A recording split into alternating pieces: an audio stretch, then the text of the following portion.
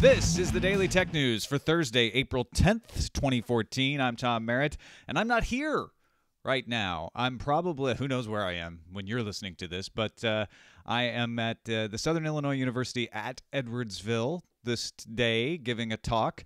So we're doing a News From You episode, and thanks you to everybody who sent in missives, sent in emails, send in recordings. We got some friends of the show did it. We got some great listener contributions. And I'm going to start off, though, as I normally do, with the headlines. BlackBerry CEO John Chen told Reuters, "If I cannot make money on handsets, I will not be in the handset business," which led headline writers to declare BlackBerry would dump handsets. You might understand that. So Chen wrote a blog post Thursday that said, "I want to assure you that I have no intention of selling off or abandoning this business anytime soon," referring to the devices business. So what gives? Well, it's pretty easy if you think about it. Chen said he won't stop making devices soon, but if he can't make money off it eventually, he'll get out of the business. Stop saying reasonable things, John Chen. It confuses everyone. Hey, does hearing more about Heartbleed's vulnerability make your brain bleed? Well, LastPass to the rescue. The password storage and checker won points for fixing the vulnerability on their own site quickly and for the solid practice of encrypting traffic on another level. Now, LastPass users have a handy tool to help them decide if and when to change passwords due to Heartbleed. The security checker function in LastPass will scan all your stored passwords and highlight any servers that have not patched OpenSSL 1.01, plus whether they've updated their security certificate. It's all summarized in an action entry that either says wait or go update. Well done, LastPass. You know, they don't pay us to say these things. We just really like them. TechCrunch reports Google's Advanced Technology and Projects Group has released a module developers kit for Project Ara. That's the modular smartphone project. That means hardware developers can now start working on modules that would fit into that Google-made endoskeleton, let you swap things in and out. Without independent companies making lots of modules, Project Ara wouldn't be very interesting. So go get them, developers. TechCrunch also reports Facebook is taking the messaging capability out of the standard Facebook app. That means you'll need to download the Facebook Messenger app separately if you want to chat with friends on the service while you're on your mobile device.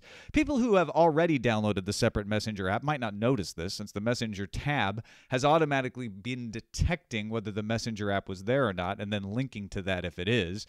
Facebook will roll the change out slowly, starting in Europe, and they'll notify users several times before the messaging tab actually disappears. The change doesn't affect users of Facebook's paper app. Remember, Comcast submitted that huge 100-so-plus page filing on why a merger with Time Warner Cable would be good. Among the many reasons Comcast pointed out, they don't compete with Time Warner Cable in any market because they don't overlap. Well, CNET reports Senator Al Franken found that interesting. During a U.S. Senate Judiciary Committee hearing on the merger, Senator Franken pointed out Comcast cited competition with Time Warner Cable as a reason to approve Comcast's acquisition of NBC Universal back in 2010. The hearing does not have any direct influence over approval of the merger. The Dropbox-owned Mailbox app is now available for Android users, and Gadget reports it even has some new features not found in the iOS version, including Auto Swipe that teaches the app which emails you archive and defer until later and acts upon them automatically when it sees them. The company also showed off a preview of Mailbox for the desktop. Dropbox also made news with the addition of Dr. Condoleezza Rice to its board of directors. PC Magazine reports that Dropbox CEO Drew Houston made the announcement, along with the news that Sujay Jaswa and Dennis Woodside have been named CFO and COO, respectively. Rice, in her past, has been provost of Stanford University, served on the board of several companies like HP and Charles Schwab, and is likely best known for her service as U.S. Secretary of State under President George W. Bush. However, before that, don't forget, Rice was also National Security Advisor for President Bush from 2002 until 2005. That does not mean she was in charge of the NSA. It's an advisory White House position that didn't have any authority over any single department. But that is causing a lot of discussion on the internet, as you could imagine. All right, we've got some great submissions from a bunch of you out there. Thank you. Let's bring on our guests, Toby Pinder, Justin Kroll, David Broadbeck, Richard Ya, Demon, Guillaume, Ken Cade Babb, Tex Jeb, and more. After DTNS wrapped up on Tuesday, there was a post-show discussion about Heartbleed that I personally found fascinating. centered around how exactly a person is supposed to explain these kind of security issues to friends and family who might not have technical or security backgrounds. Waiting it out for sites to email or notify users via alternative channels just opens a giant vector of phishing attack, with fake people emailing you for password resets, which I'm honestly surprised I haven't heard of yet. And just waiting it out, spending 3 days offline, that risks users being unaware that their credentials are being abused. So this next week is going to be a period in which I can't really see a right answer outside of carefully tabbing between SSL Labs tests and normal websites, something which can't really be expected of all but the most technical users. But the real story is, what will the landscape be like in a month from now, as embedded devices, abandoned servers, and the general long tail of the internet keeps handing out its secrets in 64 kilobyte chunks? Time will tell, I guess. Hey Tom, it's Rich DeNiro, tech reporter at KTLA TV in Los Angeles. Love what you're doing with the show. Just wanted to give you my 2 cents on the whole Dropbox, mailbox, all that good stuff they announced with Carousel and the app being available for Android and soon the desktop. I think it's a good step in the right direction for Mailbox. I think it's great that you can download the app for your desktop computer, which I think is really neat. One of my favorite email management apps is called CloudMagic, and I've been bugging them to get that on the desktop because once you have the power of that, all of your emails in one place and easily searchable in the cloud, it's really fun. And, of course, that one supports Exchange, which I really like. As for Carousel, I'm using Dropbox for all of my pictures now. I store them in there. I dump them basically into the Dropbox. I love how it organizes them into that timeline on the desktop, on the website. But I also love having access to all of my Dropbox pictures on my phone. And plus I share my Dropbox with my wife, so she has access to all the pictures I take on my phone instantly, which is kind of scary sometimes. And then I have the same access to the pictures she takes on her phone, so it's great for sharing pictures of the kids. Anyway, love to see these companies innovating like this. Dropbox is really killing it seems. So looking forward to trying out Carousel, which is their new standalone photo app for the iPhone and Android. All right, keep up the good work on Daily Tech News Show. Bye-bye. Hi, Tom and Jenny and all the DTNS listeners out there. I am a video editor and producer out of New York City, and I just have a few things to talk about regarding the Adobe Creative Cloud debate that still seems to be raging. If you'll remember, about a year or so ago, Adobe switched to an entirely subscription-based plan for its entire Creative Suite, now known as the Creative Cloud. Both sides of the debate have matured to some degree, and a lot of people have come to accept the subscription model, but a lot of people are still upset. From Adobe's side, they've shown that they can release more usability updates as opposed to just adding in new features without being able to address bugs that have cropped up. From the other side of the argument, complaints continue to be that if you create files in Premiere or After Effects or any of the other Adobe Creative Cloud software titles, you'll more or less be locked into those titles unless you export XMLs or some sort of transitional file that'll work with other software titles. Hi, Don. Dave from Allen, Texas. Under the things that make you say, regarding Fitbit and iWatch and some of the other technology news that's been going on lately, just some things were connecting in my head, pun intended. You think about the fact that Apple purchased the makers of the original Kinect sensor. Remember, the Kinect sensor can pick up things like heart rate and other information. We're not completely sure to what level of detail, but it is a very capable sensor. Apple has been doing medical research and as far as instrumentation and those sort of things. And everyone in a hospital, if you think about it, is wearing some sort of bracelet. Always have a bracelet that has information. They come in to give them medicine. They ask people and verify information, birth date, that sort of thing. Yeah. Combine this with the fact that periodically they come to and take vital signs, blood pressure, temperature, respiration, these sort of things. Now take a Kinect sensor, and the majority of doctors and nurses and such like that are using some sort of iPhone or iPad device. Put a Kinect sensor in the room and have some sort of sensor on their wrist as part of the bracelet, and you have a nice combining of information, making it all seamless and easy to get to, which is kind of what Apple does. Just an interesting thought you might like to share. Take care. Keep up the great work. Hey Tom, Dave Broadbeck here at dbroadbeck on Twitter. The other day I bought a couple of Blu-ray movies for my son for his birthday. They came with digital copies. The first time I've ever used Ultraviolet. Everything else we've got so far has the iTunes download. I wanted to watch the digital copies on my iPad, no problem, using Flixster and Ultraviolet. Tried slinging it over to the Apple TV using AirPlay. Didn't work. I imagine this is Apple's fault, or I don't care whose fault it is. I just want to watch stuff. So it's very frustrating, and I wish these people would all just get together and realize that I don't want to steal stuff. I want to actually watch what I want, when I want. Wait a second, wrong show. Anyway, if you find things like that interesting, like my opinion there, why not turn in the best episode ever at bestepisodeever.com or the Marshall McLuhan Variety Hour at mmvh.ca. Oh yeah, broken-area.com. I've got a few podcasts. Thanks a lot. Hey Tom, this is Rich from lovely Cleveland, and one of the stories that I think hasn't really been commented on was the announcement a few weeks ago that partners using ARM chips have shipped a cumulative 10 billion chips in 2013. To put this into context, that accounts for about 20% of all ARM chips partners have shipped since 1991. Not too surprising considering how the mobile market has exploded in the past 7 years. This is the first time that I have seen the sheer number reported. While the smartphone market may be approaching the saturation point, there seems to be plenty of areas for growth for chip designers using ARM's design. In enterprise, we're seeing the beginnings of ARM-based servers, and which could be a huge growth sector and a potential goldmine for chip makers who've traditionally lived on very slight margins for ARM chips. Also, the potential emergence of a wearable market would be another avenue for continued expansion. Just as 10 years ago the traditional Wintel partnership looked untouchable in consumer computing, ARM seems set up to have their designs in nearly every market segment with no signs of letting up. This is Rich from lovely Cleveland, signing out.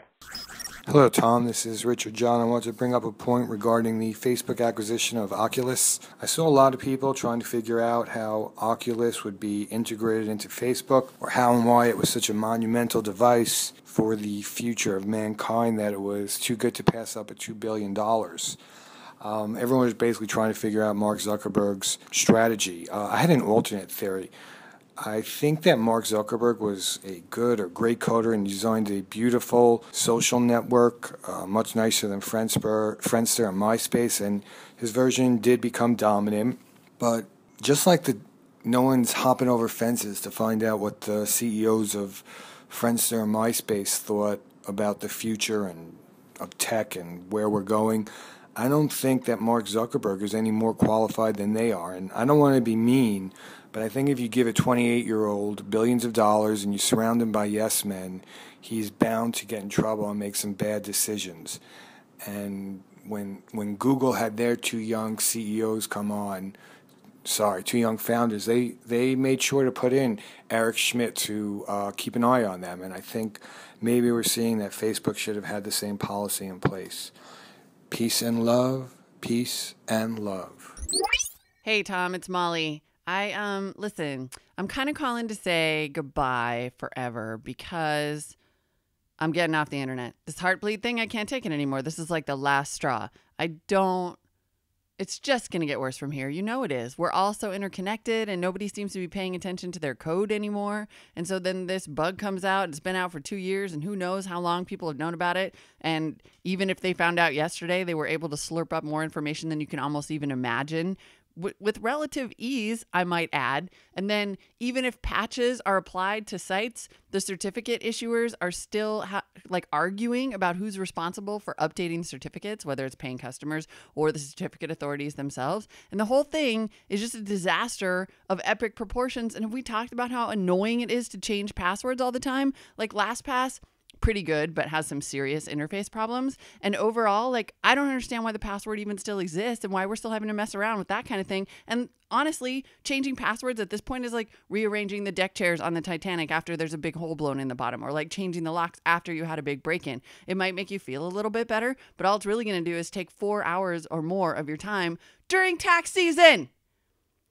Anyway, I hope you're having a nice day, and I've enjoyed being on the show. Okay, bye.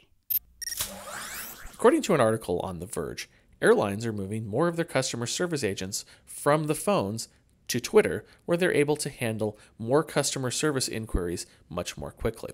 Now, let's face it, there are some things that are said over Twitter that would not have been done to a customer service rep over the phone. There are also issues that are attempted to be handled over Twitter that really should be done over the phone. Particularly long, complex travel arrangements or issues that cannot be resolved with a simple back and forth on Twitter. And hopefully the reps have the ability to move to the phone when these issues arise. In any case, it's nice to see the airlines join the 21st century and engage their customers where customers are engaging them. This is Phoneboy reporting for the Daily Tech News Show today from lovely Tel Aviv, Israel. Hey Tom, it's Darren Kitchen from Hack5, and I am on my way up the Pacific Coast Highway because every now and then hackers need to unplug, and I am so energized from a Hack5 meetup that we had last Sunday, and it was just so great to get community together, and I was thinking about how we're so lucky that in the last 8 years, have really risen from their solitary basements and built these spaces where we can all get together and get inspired and work.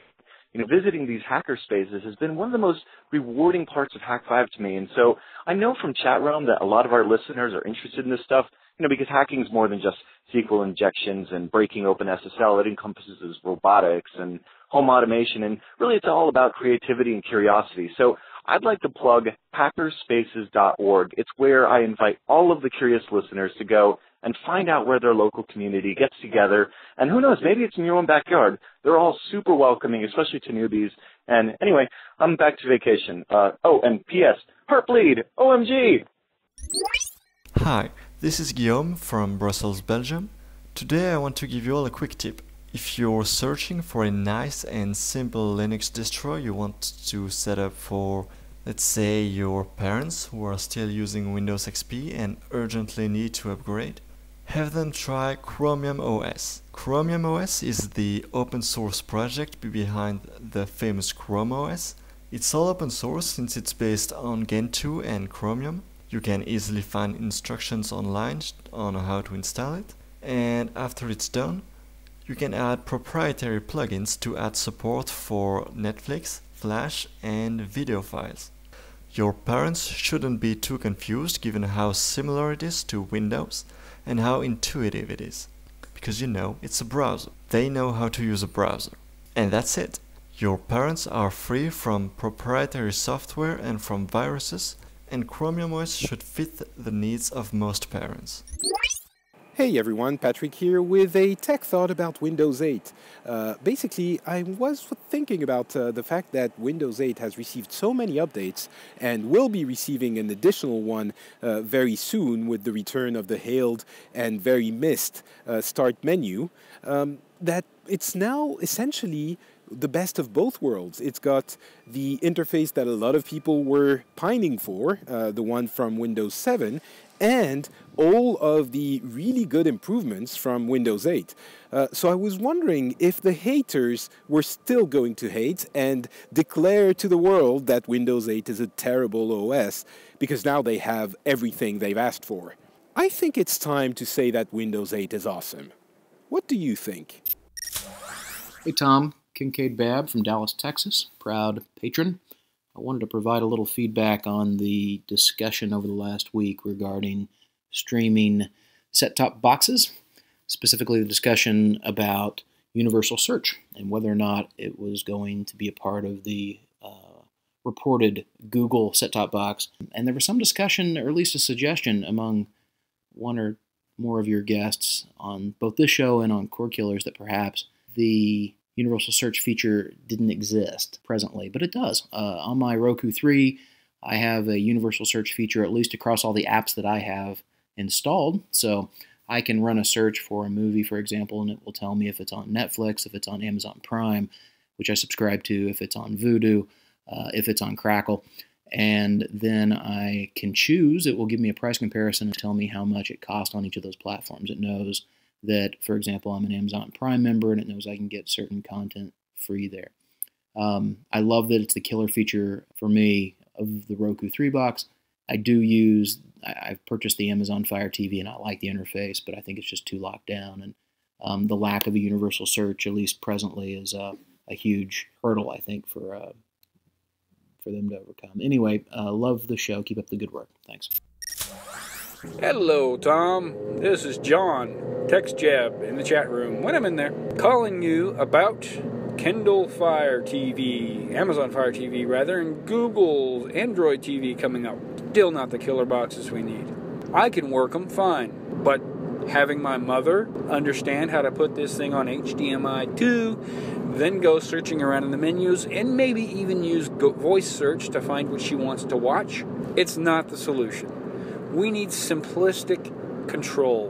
Whatever happened to the days when we hooked our VCR up to channel 3 and hooked our cable box up to channel 4? That's how simple it needs to be. Now we've got fragmentation on what we hook up to our devices, how we access them, and how we use them. Somebody needs to simplify it. Somebody needs to Appleify it. We need simple. That's my thoughts. Thank you. Hello, it's producer Jenny here, and I have the awesome responsibility today of thanking the Patreons. So thank you to 3,685 patrons who have given more than $10,500 per month to support Tom Merritt and the Daily Tech News Show, and also me. And I just wanted to say a really quick word, which is that I've worked a lot of places in my life, and the term audience engagement has been bandied about with abandon and desperation and analytics and metrics and Nielsen's and pixels and etc. But I've never really had as much fun hanging out with an audience until I met all of you, because you guys take the term audience engagement and blow it to 1,000,000 bits. You are the show. Whether you contribute with graphics or contribute in the subreddit or contribute $1 a month or even more, you are what makes this show possible. You are the engine that makes it run. So thank you, thank you, thank you. And now here are some picks of the day. Hey Tom, this is Tony from Daily Skew with a recommendation for you and your listeners. Vudu. I recently started using Vudu, the Walmart TV service, to convert my old DVDs to digital. And I noticed that when you've got 10 or more DVDs, you get a 50% off discount when converting to digital. So if you don't feel like spending $20 to get a Blu-ray copy of a movie that you like, and you've got a bunch of DVDs lying around, you can use Vudu. So they don't have every movie, like, for example, Star Wars, Indiana Jones. They don't have those available for digital. But I, for example, was able to convert the Sam Raimi Spider-Man trilogy, The Matrix, Jurassic Park, Megamind, really cool movies, to digital. 10 movies cost me $25, and when you first sign up, they give you another $2 discount. So it actually only cost me $23 to convert 10 movies to high-definition 1080p. So $20 per movie or $23 for 10 movies. You make the call. Anyway, that's my recommendation, Vudu. This is Tony from Daily Skew. Bye-bye. The Gooseberry Project by the Blender Institute aims to be the world's first full-length computer-animated movie that is fully crowdfunded and openly produced by 12 teams from around the world. In order for the movie to be able to be made, the Blender Institute needs 10,000 people to subscribe to the Blender Cloud for 18 straight months at the price of €10 a month or $13 US. People who stay on for the full 18 months will get their name in the credits, and of course will have the satisfaction and knowledge knowing that they helped produce a free culture movie. If you're a fan of the iPhone app Zombies Run, Six to Start mentions in a blog post that the next release of their app, named Zombies Run 3, will be released in the next couple days on both Apple's App Store and the Google Play Store simultaneously. It will come with a few free missions from the next season, as well as an in-app purchase for the remainder of the season. If you are struggling to get back into your daily workout routine for spring, you should give this app a try. I heard that cardio is key in the zombie apocalypse. And you can find all of our picks at dailytechnewsshow.com/picks. Thanks for those picks. Well, that is it, ladies and gentlemen. Thank you so much for not only your support of the show with donations, with RSS feeds, with images, with all of these things that you do to help make the show possible, but by being the host of the show today. Thanks for filling in for me. Really, really, really appreciate it. Big round of applause for everybody that submitted stuff today.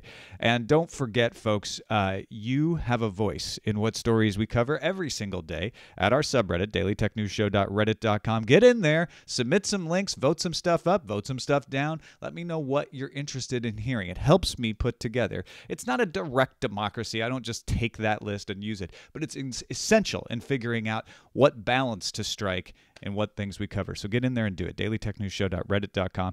Also, you can email us. Our email address, feedback at dailytechnewsshow.com. Give us a call, 512-59-DAILY. It's 512-593-2459. You can listen to the show live when it's live, unlike today, mobile.alphageekradio.com. We'll be back and live tomorrow and on Monday at the regular time. And, of course, our website is dailytechnewsshow.com. Tomorrow's show will be live earlier in the day. It will be at 11:35 a.m. Pacific time, 2:35 p.m. Eastern time, live from my alma mater, Greenville High School, with some students from Greenville High School as my guests. Talk to you then. This